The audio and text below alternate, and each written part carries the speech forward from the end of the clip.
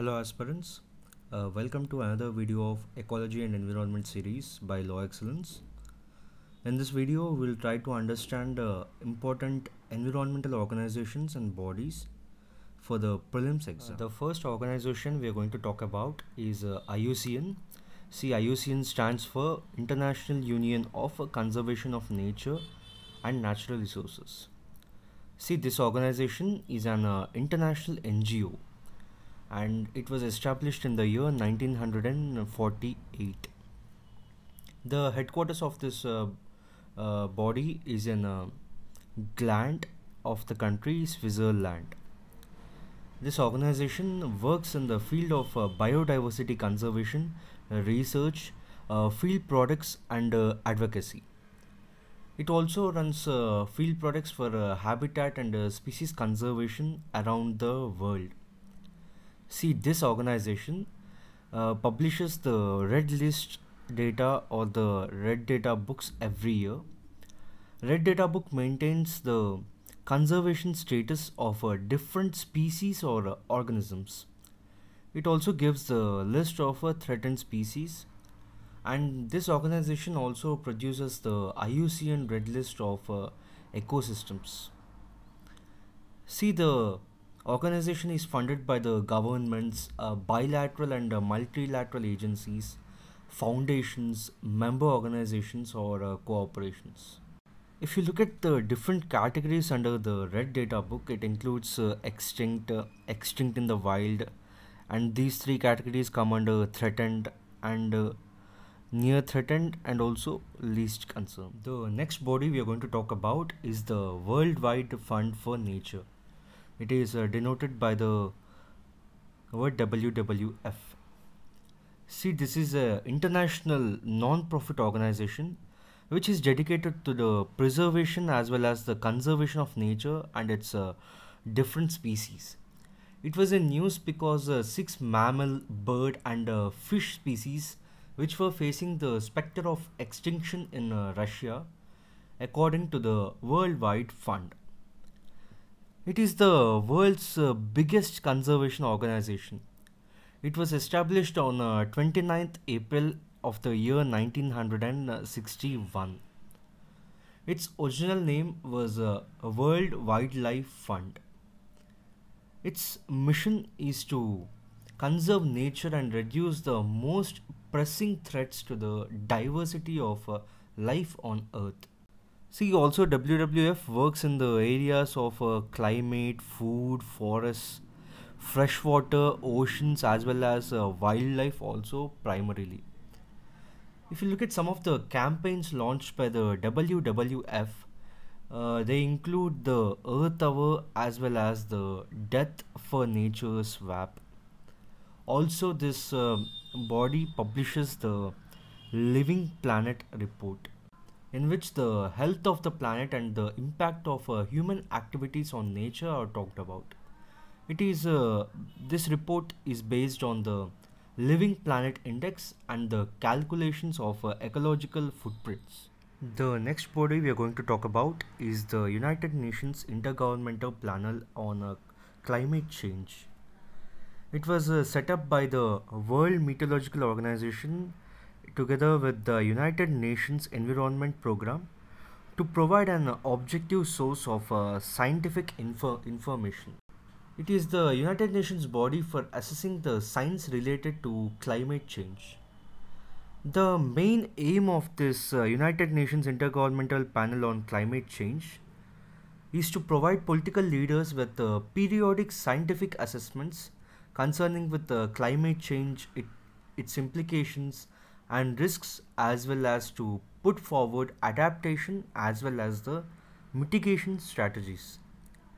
At present, it consists of 195 member countries, and the headquarters of this organization is in Geneva of Switzerland. If you look at the structure of this organization, it consists of the IPCC Secretariat, which consists of plenary, bureau as well as the executive committee. Along with that, it has 3 working groups. The working group 1 deals with the physical science basis of the climate change standards. The working group 2 deals with the impacts, adaptation, and also the vulnerability.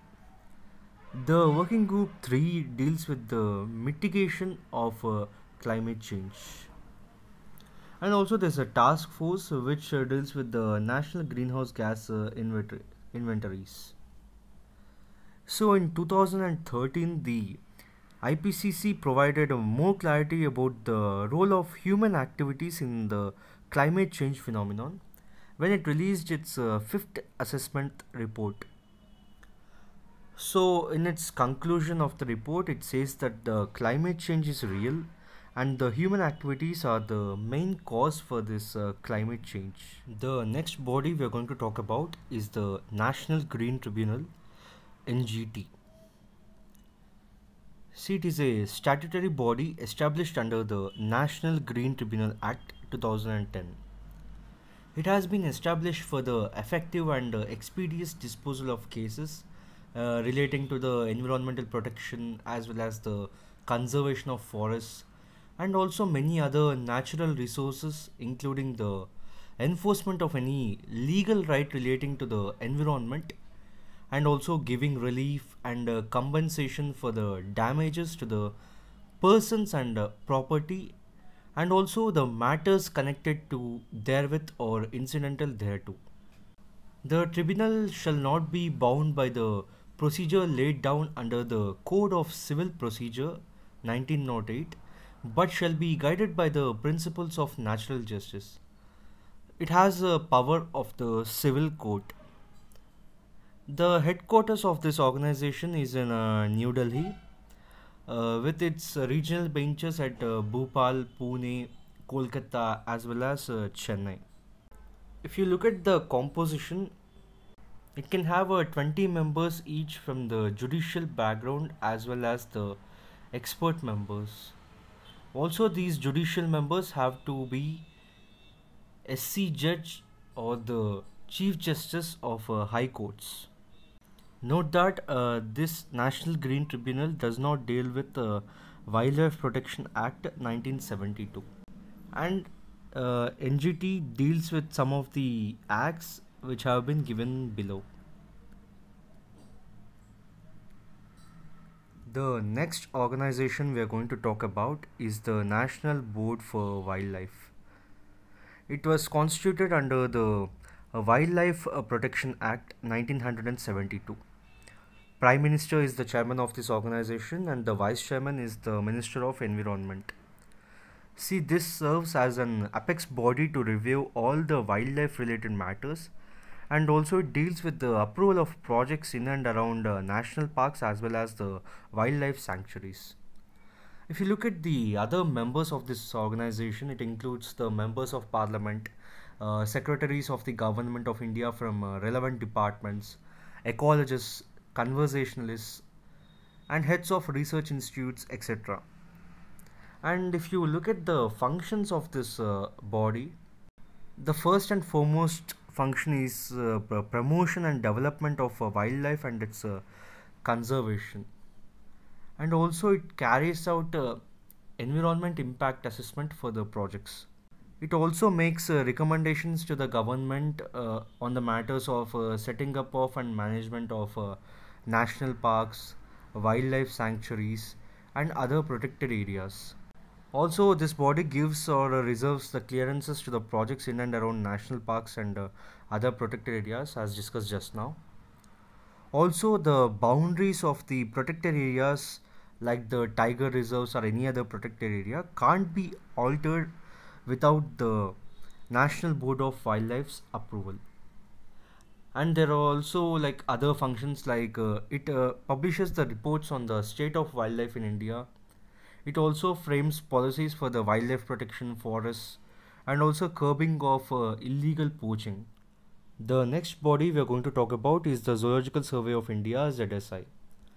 It was established to promote the survey, exploration and research of the fauna in the region and it was established on 1st July 1916. It originated as the zoological section of the Indian Museum in Kolkata.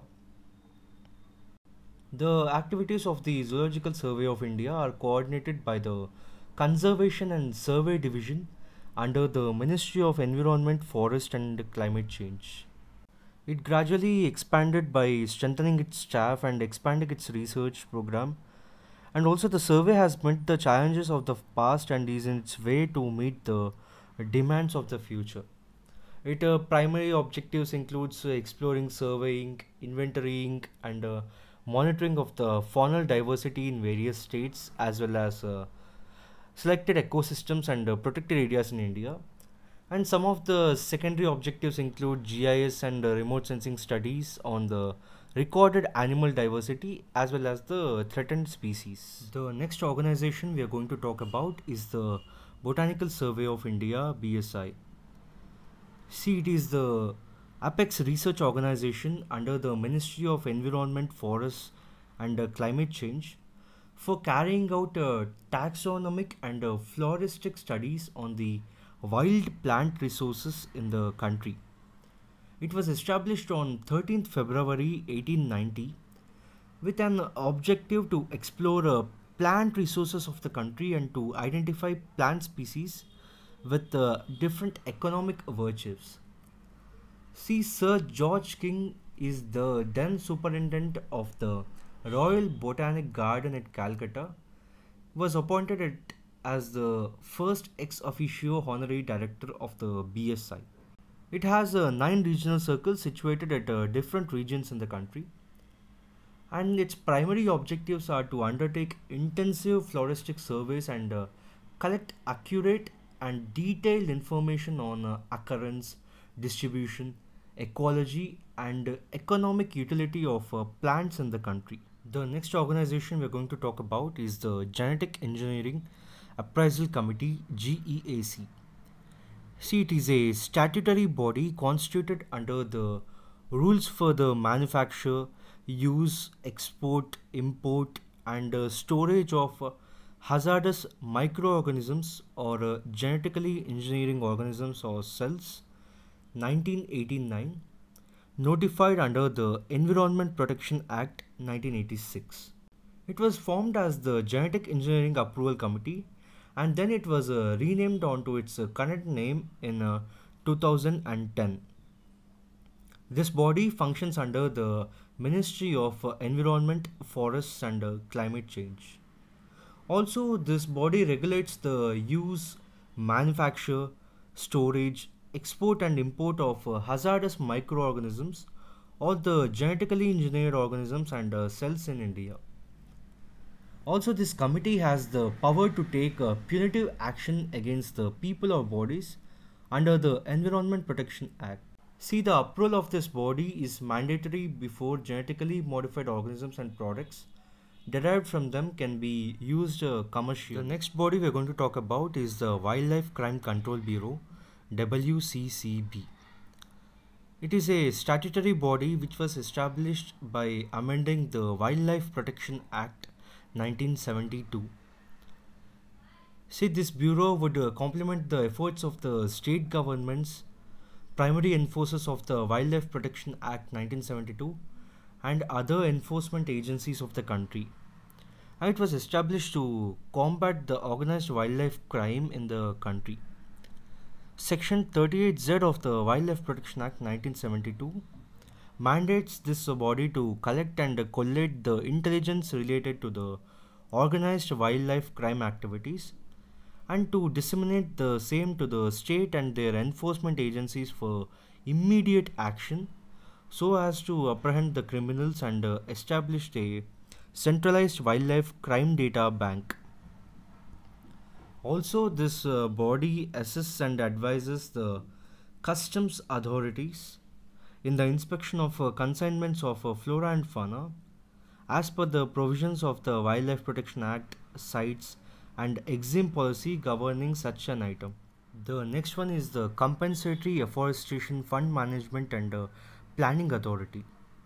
It has been created by the Ministry of Environment, Forests and Climate Change. To compensate the loss of the forest area and to maintain the sustainability, the Government of India came up with a well-defined act known as the Compensatory Afforestation Fund Management and Planning Authority. This law establishes the National Compensatory Afforestation Fund under the Public Account of India and a State Compensatory Afforestation Fund under the Public Account of each state. These funds will receive payments for compensatory afforestation, net present value of the forest, and any other specific payments for the project. The national fund will receive 10% of these funds, and the state funds will receive the 90% of these funds. Also, according to the Act's provision, a company diverting the forest land must provide alternative land to take up compensatory afforestation. For this afforestation, the company should also pay to the plant new trees in the alternative land provided to the state. The next organization we are going to talk about is the United Nations Environment Program, UNEP. It was founded as the result of the United Nations Conference on the Human Environment, which is also called as the Stockholm Conference, in the year 1972. This organization is headquartered at Nairobi of Kenya. If you look at the funding to this organization, the three main sources are the United Nations regular budget, the Environment Fund, and the earmarked contributions. Emissions Gap Report is a flagship report from the United Nations Environment Program, and it assesses the gap between the anticipated emissions in 2030 and also the levels consistent with the 1.5 degree and the 2 degree targets of the Paris Agreement. Now, if you look at the functions of this UNEP, it coordinates the United Nations environmental activities as long as assisting the developing countries in implementing environmentally sound policies as well as practices. It has also been active in funding and implementing the environment-related development projects. The UNEP also aided the formulation of guidelines and treaties on issues such as the trade in potentially harmful chemicals, transboundary air pollution, contamination of international waterways. UNEP is also one of the several implementing agencies of a global environment facility and the multilateral fund for the implementation of a Montreal Protocol. The next one is the World Meteorological Organization, WMO. It was in news because recently it has published the statement on the state of global climate 2019 on the sidelines of a high-level meeting on climate and sustainable development. If you look at some of the findings of this report, they are 2018 was the warmest year, sea level rising was continuing, the ocean heat content was at record high, and etc. It is an intergovernmental organization and it is headquartered at Geneva of Switzerland.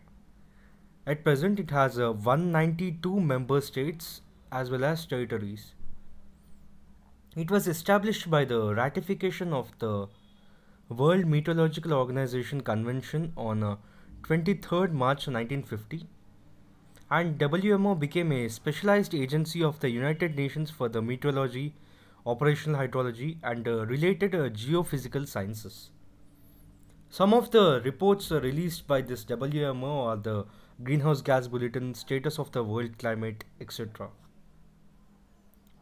See, March 23rd of the every year is celebrated as the World Meteorological Day, and this day is together observed by the both WMO and the United Nations. The theme of 2020 was climate and water. The theme focuses on drought, floods, frozen water, and many more. And this year's slogan is count every drop counts. The next organization we are going to talk about is Traffic, a wildlife trade monitoring network.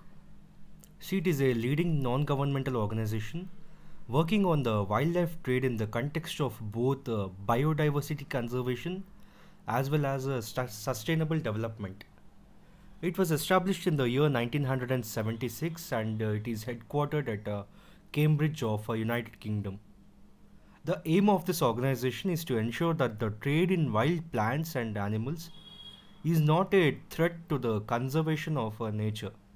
It was established as a strategic alliance of WWF and IUCN.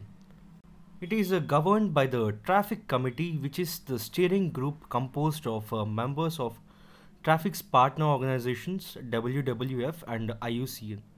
It also works in close cooperation with the Secretariat of the Convention on International Trade in Endangered Species of Wild Flora and Fauna, which is CITES. Traffic came into India in the year 1991, operating as a division of WWF India. Its latest campaign is the Wanted Alive series on tiger, leopard, snow leopard, and cloud leopard. The next organization we're going to talk about is the Ministry of Environment, Forest, and Climate Change. It is the nodal agency in the administrative structure of the central government for the planning, promotion, coordination, and also it oversees the implementation of environment and forestry programs. It is the nodal agency in the country for the United Nations Environment Program, UNEP.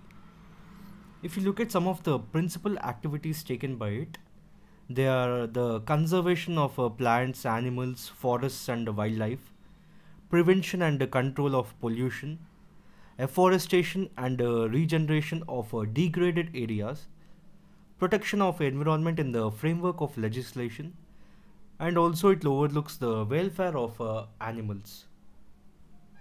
The main tools utilized for this include environmental surveys, impact assessment, control of the pollutants, research, collection and dissemination of environmental information, and also creation of environmental awareness among all sectors of country's population. The next organization we're going to talk about is the Bombay Natural History Society, BNHS.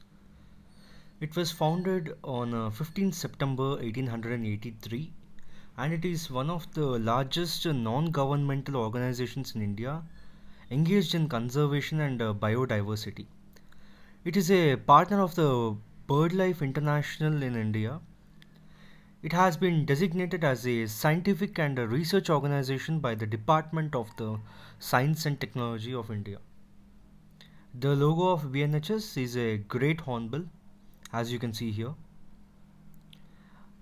You all know about the IT firm Accenture, and this BNHS have developed Internet of Birds platform, and this is used to identify bird species found in India using artificial intelligence technology, which includes machine learning and computer vision from the digital photos uploaded by the public. The next organization we're going to talk about is BirdLife International, which we referred just now. It was earlier known as the International Council for Bird Preservation and it was established in the year 1922. This is the logo of the BirdLife International.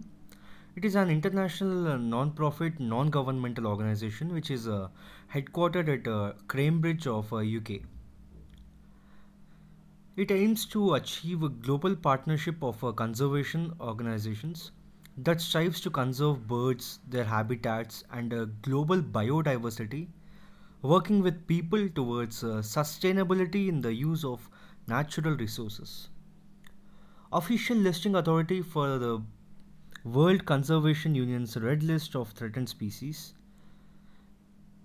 It has 6 regional birdlife coordination offices throughout the world and a global office in the Cambridge, UK, and together it is all known as the BirdLife International Secretariat. The Secretariat coordinates and facilitates the BirdLife International strategies, programmers, and also policies.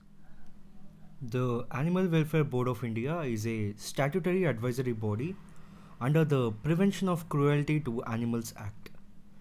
It was set up in the year 1962 and it was set up to advise on the animal welfare laws and policy making. The headquarters of this Animal Welfare Board of India is in Chennai of Tamil Nadu, and the board has 28 members which has a 3-year term that can be renewed. The Animal Welfare Board of India scheme relates to the provision of assistance for the following types of activities, which includes financial assistance to animal welfare organizations for maintaining the stray animals in distress and for their treatment. Human education programs for the welfare of animals are also implemented by the Animal Welfare Board of India.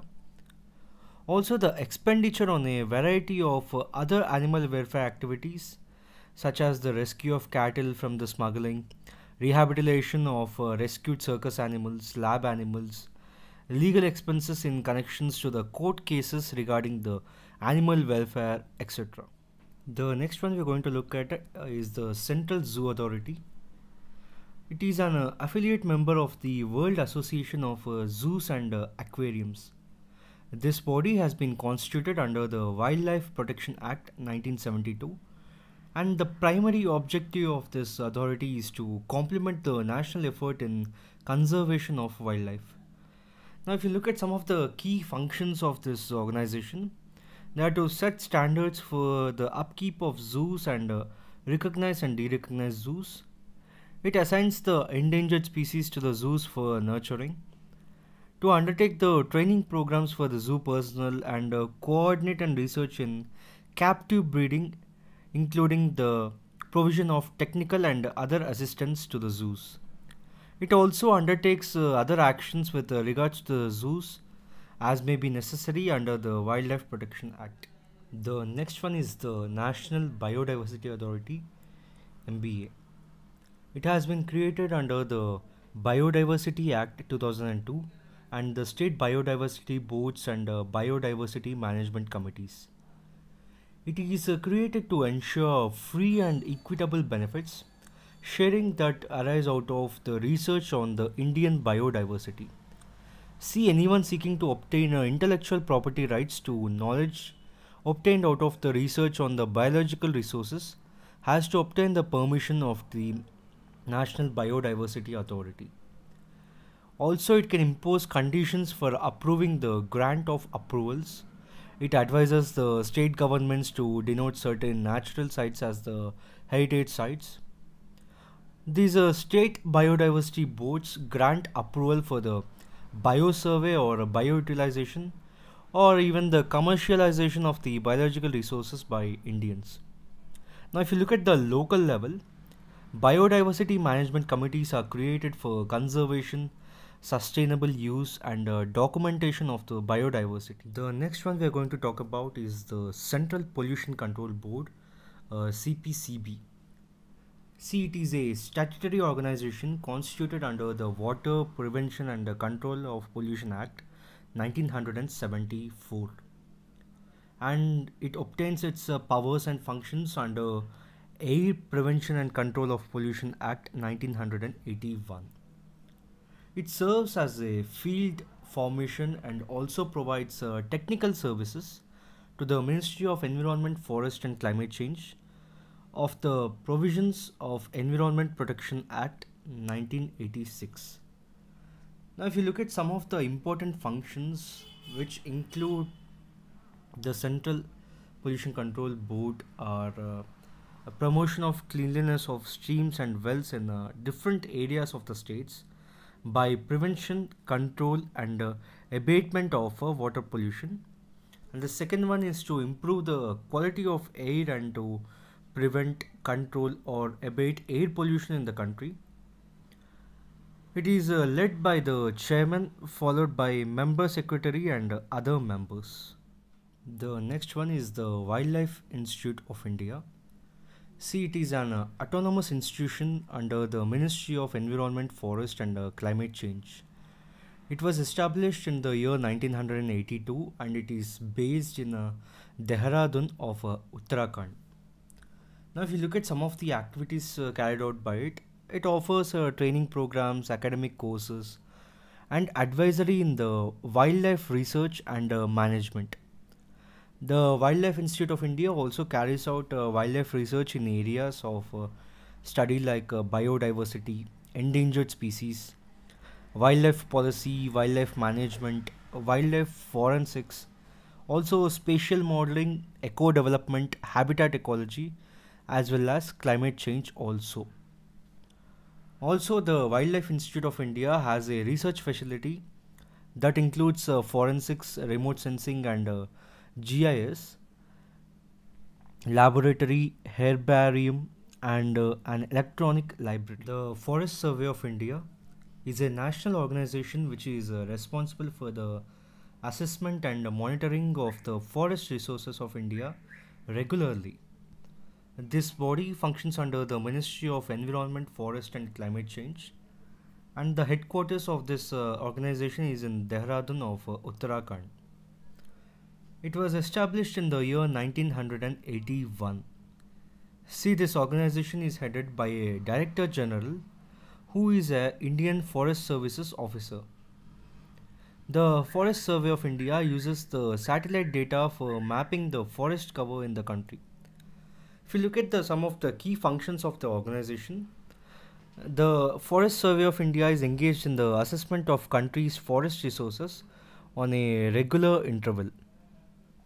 Also, it is involved in the forest cover assessment of a country on a biennial basis by the interpretation of satellite data on a 2-year cycle, and also it presents this information in the form of India's State of Forest Report.